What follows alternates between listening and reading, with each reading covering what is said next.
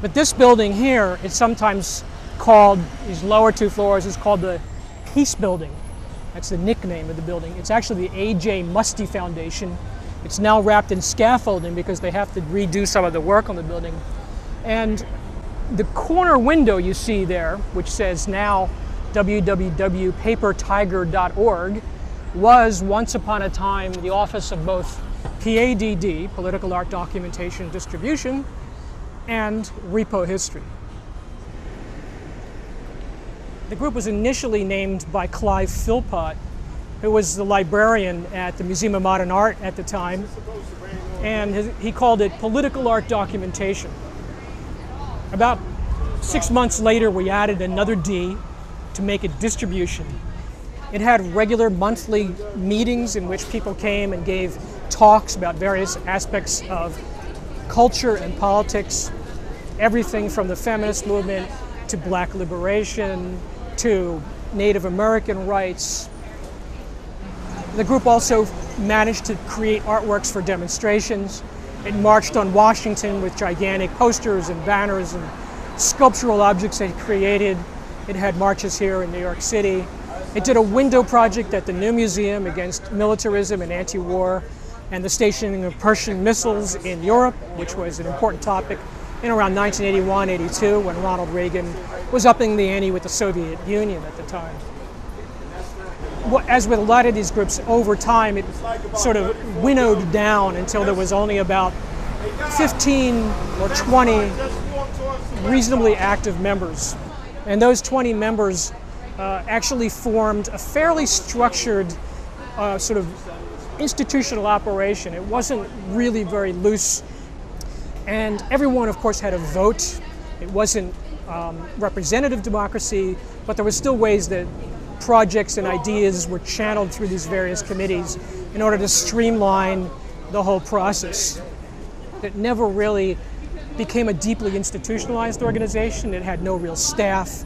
It had no real, we had an office and a phone, and that was about all we actually had in terms of any sort of apparent sort of institutional status. Repo History, which also was in this building in 1989, it took over the offices of PADD. Repo History was a group of artists, activists, educators, media people who got together ostensibly to create a counter exhibition to the Columbus quincentenary. At a certain point, we decided what we were going to do was put alternative signs up in the street of Manhattan that would talk about histories that people didn't know about, that had been repressed or forgotten. What we anticipated doing was actually going out in the middle of the night or early in the morning when it was still dark and posting these signs in the street.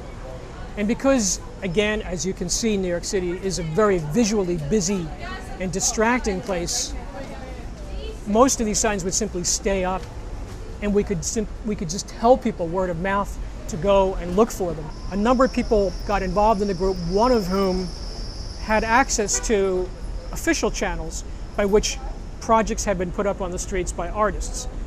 And we went through channels and eventually got permits from the Department of Transportation to put signs up on various lampposts at specific locations in Manhattan on several occasions.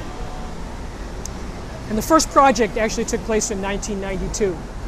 And there were signs created by Native American artists which talked about the way the history looked before Europeans came. There were signs about the way, most recently, Nelson Mandela had done a victory lap or a victory tour here in New York City after being released from prison in South Africa. There were signs indicating where the first slave market was located, actually on Wall Street downtown. But every sign had a permit that lasted only so many months.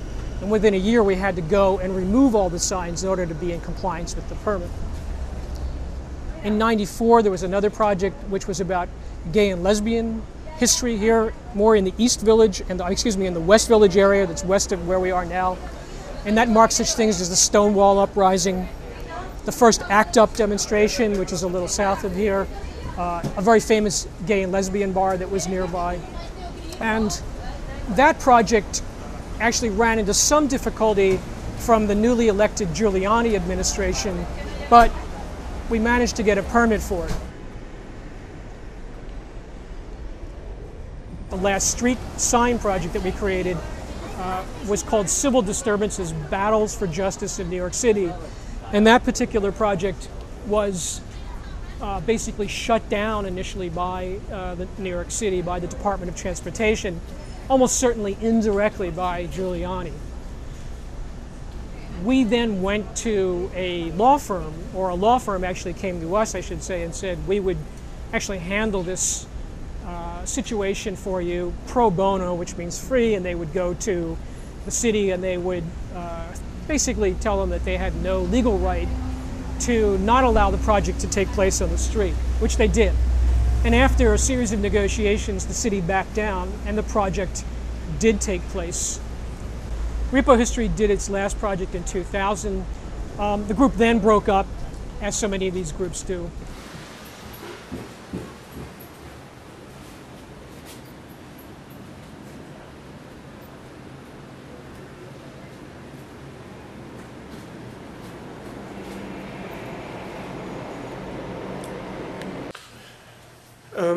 Do you want to talk a bit more about the influence of Repo History and also PET and, yeah, let's say Crime Fury and the other groups like Group Material to the, as you said, new interventionists, and also draw a line from the past to these newer movements and newer activities?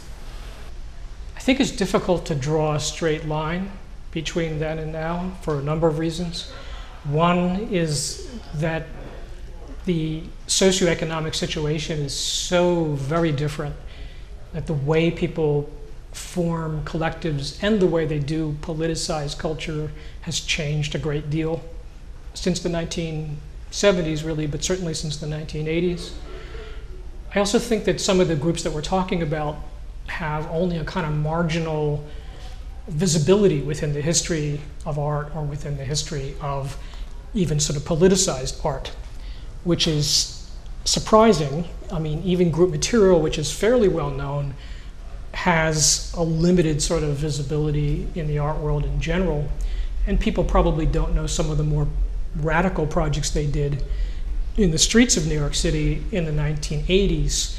They put a sign project up illegally in the street called Dazebaus, which means big poster project or big poster wall. And what they did was they actually went through the street and asked people questions as if they were taking a poll about current political events. And they extracted certain quotes from these sort of everyday people and then put them up on these gigantic posters. And it was an attempt to create a kind of town square or a discourse in the street. So those projects that are not so well known by Group Material, those I think are more inspiring for, I would think, a younger group of interventionist artists today in some ways than the works that were carried out more strictly within institutional spaces. There were a number of artists groups that took place in the early 80s, late 70s, who pretty much have kind of fallen through the cracks into what I sometimes call a kind of dark matter or a kind of archive of unknown practices.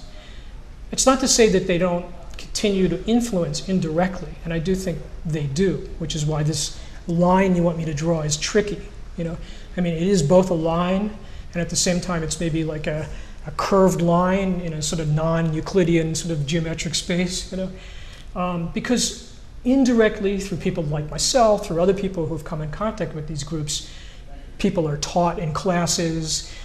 A word is mentioned here, someone half hears something, and there's a way that the knowledge is transmitted in a kind of broken and fragmented way. Well, to continue our discussion, that what you mentioned before, I sent you already in the email some quotes from a text that was written by you, where you said that the new interventionists are like political structures without politics. What I was trying to get at with that quote is a couple of things. One is the fact that we are in the neoliberal era and in the kind of after the sort of mass radical movements of the 70s and the 60s, you really have